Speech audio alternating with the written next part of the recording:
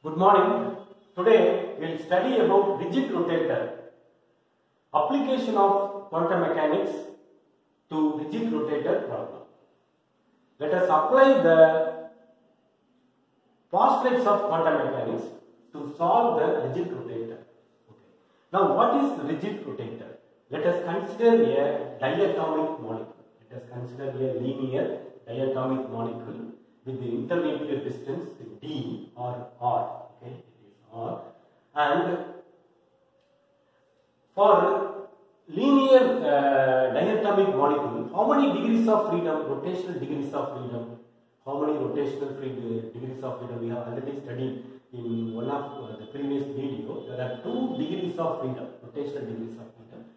How many vibrational degrees of freedom? How many rotational degrees of freedom? How many translation? We have already discussed. Please see the video. There are 2 rotational degrees of freedom because in the molecule, the diatomic molecule rotates about an axis perpendicular to the internuclear axis. Therefore, there are 2 kinds of rotation. Rotation about z axis. The molecule, it will be rotating like this. This is along the internuclear axis. This rotation is not considered, only rotation about this axis. Okay, and similarly this axis. So there are 2 rotational degrees of freedom about an axis perpendicular to the internuclear axis, that is y and z. Okay.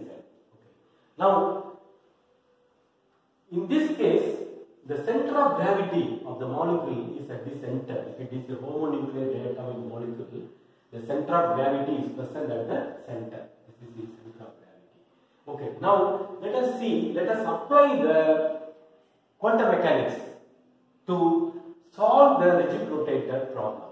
For example, h cap psi equal to E psi. This is one of the postulate of quantum mechanics. Eigenvalue equation, Schrodinger wave equation. Okay, where h cap is the total energy operator, psi is the wave function to describe the rigid rotator molecule, and E is the energy levels obtained by solving this equation.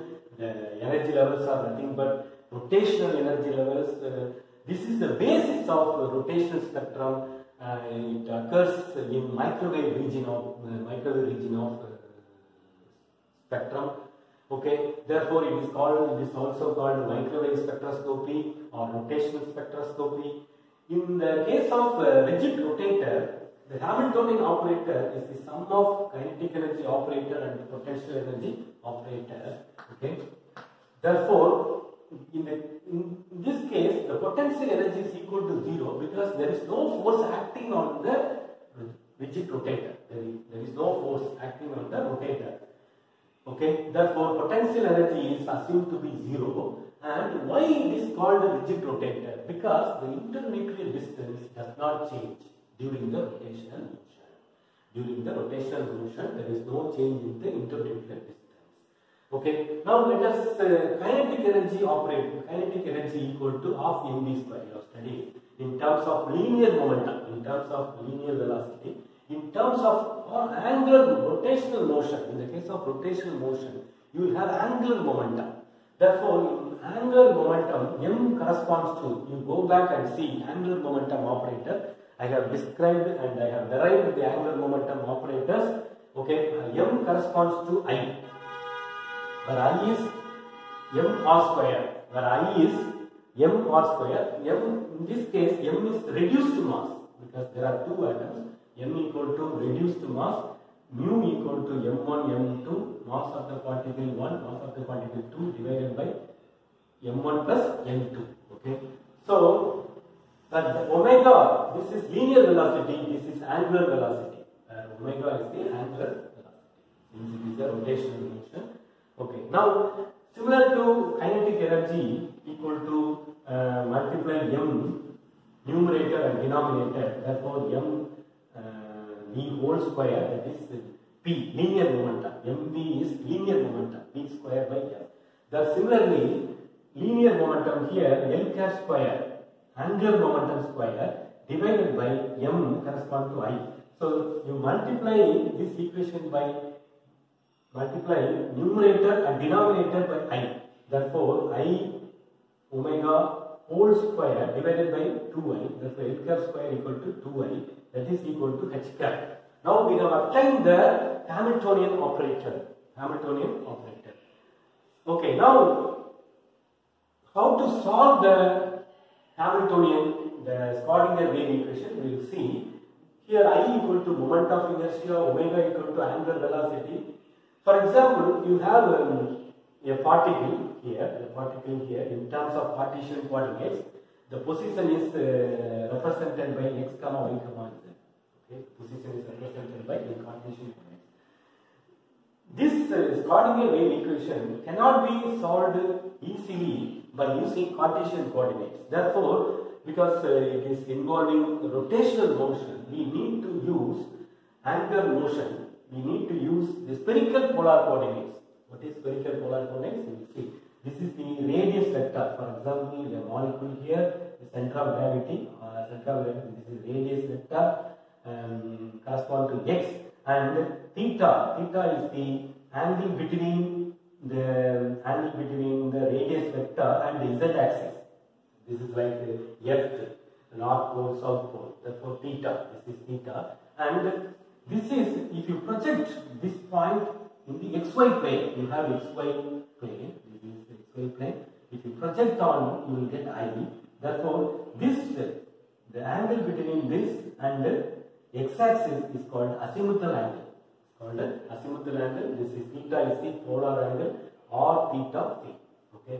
The limiting values of the range of values of R can be the values of R can be 0 to infinity. Okay. And theta equal to, for example, theta. This is z axis. You will have z axis. Theta equal to 0 to pi. That is 180 degrees. This is 90. This is another 90. Phi equal to, this is in the plane. Therefore, phi equal to 0 to 2 pi. That will be complete rotation. Therefore, the range of values for phi azimuthal angle equal to 0 to 2 pi. Okay, now in terms of spherical polar coordinates, we have already seen the angular momentum square. Okay, in terms of Cartesian coordinates. Now, in terms of spherical polar coordinates, it is written as h minus. This is given in Clark's table. We will not see how it is derived because in chemistry, in physics, we are more interested in the result. That is the energy values, how the spectrum is obtained. Therefore, we take it from Clark's table. This one minus x cross square 1 by sin theta dou by dou theta bracket sin theta dou by dou theta bracket close plus 1 by sin square theta dou square phi. Okay, and this is equation number 1 and this is equation number 2. Okay, now let us see L cap square. Let us substitute here L cap square. Let us substitute in this expression L cap square 2I, and then we substitute here. Okay, therefore what you will get is minus h cap square divided by 2I. Okay, so sin 1 by sin theta, same equation, 1 dou by dou theta, sin theta dou by dou psi. Okay, you are multiplying by psi. Therefore, dou psi by dou theta and by sin square theta dou square psi by dou square phi equal to E psi. Okay, this is the expression. Substituting in the expression. Now, there are the total wave function. The total wave function is a function of the total wave function for rigid rotator is a function of theta and phi. Since R is constant, it depends only on the total wave function, depends only on theta from azimuth angle and polar angle. Okay, therefore, the total wave function is written as the product of theta wave function and phi wave function. Okay, the product of theta and phi wave functions is called spherical harmonics. For example, for a particle in a one-dimensional box, in one-dimensional box, it depends only on one coordinate x. Whereas for a particle in a three-dimensional box, it depends on the x, y, z. Therefore, psi of x, psi of y, psi of z. Similarly, the wave function is the total wave function is split. Okay. Now, if you look at this equation, it cannot be solved because theta and phi are in the same sign. Now, we need to separate the variables. That is theta separate and phi separate. Theta separate and phi separate. Therefore, separation of variables, how it is carried out? By simple mathematical manipulations. For example, if you 4, what is 4? 4, this is 4. You substitute 4 in 3. Substitute 4 in 3. Okay. Psi, you put psi in this place, psi, this one, and this one, and here, this one. Okay. And then multiply by sin square theta. Why do you multiply by sin square theta? Why do you multiply by sin square theta? Because if you multiply, it will cancel. Therefore, this will be depend only on phi. Okay. That is our separation of variable. We need to separate theta and phi. Therefore, when you multiply by the whole equation by whole equation, this side, sin square theta, and this term will depend only on phi, and this term will depend only on theta. Okay, so now we have separated the variables. That is our aim. Okay, therefore, substitute 4 in 3 and multiply by sin square theta and divide by the wave function. Divide the total wave function theta. Okay, on substituting and multiplication followed by division, you will get this sin theta because we are multiplying by sin square theta. And you take this here. You take this equation here, 2I by h cross square here. Okay. Therefore, sin theta, you are multiplying by sin square theta. Therefore, sin theta will get cancelled. Sin theta divide, and you are multiplying by theta phi. Therefore, theta phi will get cancelled because phi will get cancelled here. Therefore, dou by dou theta, sin theta, dou capital theta by dou theta plus, and you are bringing here and you take this inside here. Okay, minus therefore 8 pi square IE, that is h cross equal to what is h cross? H by 2 pi. Therefore, h cross square equal to h square by 4 pi square. 4 pi square because when 2 is there, it will become 8. 8 pi square IE divided by h square sin square theta equal to, okay, equal to, you take this equation this side. Therefore, what you will get is 1 by capital phi dou square phi, because you are substituting this here, dou square phi. This theta, when you divide by this, theta will get cancelled. Therefore, 1 by phi dou square phi by dou phi square. Okay. Now, as you see, left hand side depends only on theta. Right hand side depends only on phi. Therefore, we have separated the variables by doing this operation. Okay, we have separated the variables. We have got two equations. Each equation depends only on one variable. For example, left hand side equation depends only on theta. The right hand side equation depends only on phi. Okay. Now, therefore, for example, now let us take left hand side. Left hand side depends on theta. Right hand side depends on phi. Therefore, there is no theta here. Therefore, this is constant for this. For left hand side, this does not depend on phi. Therefore, this is constant. M square. We call it M square. Similarly, this depends. The right hand side depends only on phi. It does not depend on theta. Therefore, the whole term will be constant.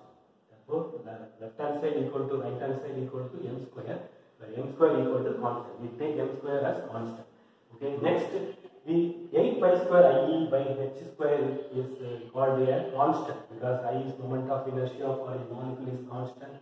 Energy value is also constant. Planck's constant. Then we will get this. We will keep it with this one. Next, let us solve the left hand side and right hand side. In this in part 1, in this lecture, we will solve the right hand side equation. That is very easy to solve. For example, minus 1 by 3 d square. This is only this depends only on y we put d. This depends only on t. Therefore, d square t by dt square equal to m square. On rearranging this equation, d square t by dt square plus m square capital T equal to 0. This is nothing but your second order differential equation. By using simple mathematics, the second order differential equation can be solved to give d square y by dx square. You study d square y by dx square. Therefore, t equal to n e power plus or minus I m c. Where I is the imaginary number, I equal to square root of minus 1. M is the azimuthal quantum number. M is the azimuthal quantum number. The wave function. Now we have obtained the azimuthal wave function. We have obtained the next class. We will solve the left hand side. We will obtain the polar wave function. Theta polar wave function. Thus we have obtained that n is the normalization constant. The wave function is the eigen wave function only when m can have values this. Okay, the well accepted, the wave function is well behaved only when m can have the values m equal to 0 plus or minus 1 plus or minus 2 plus or minus 3 etc. Okay, so we have now obtained the wave function. See the wave function. In next class we will obtain the energy values, thereby the rotational energy values and the rotational spectrum we will complete in the next class. Thank you for watching.